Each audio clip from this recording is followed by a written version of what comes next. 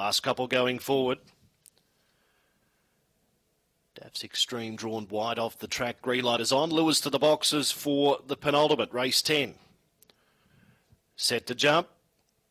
Racing now off the inside, Velocity Alibi well away. Bottled Fury showed speed. Another Cadillac going forward. Daff's Extreme was slow out, but now starts to muster. St. Coco's last of all as they run along the back straight here. Daff's Extreme railed through beautifully and took up the lead by 3 lengths. Another Cadillac to second, Bottled Fury, but around the bend, Daff's Extreme's a mile in front. It's going great guns. It's all Daff's Extreme. Daff's Extreme defeated. Another Cadillac, Bottled Fury.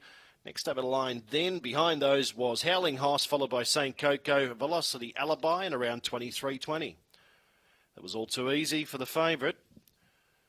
Only began moderately as well, was out the back early, went straight across down to the inside and mustered brilliant speed, was able to take the front halfway along the back straight and put 3 lengths on them by the time they turned that next bend. 7, 5, 4 the numbers here.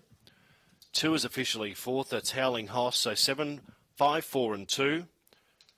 Time 23.19. It's a PB for Daff's Extreme.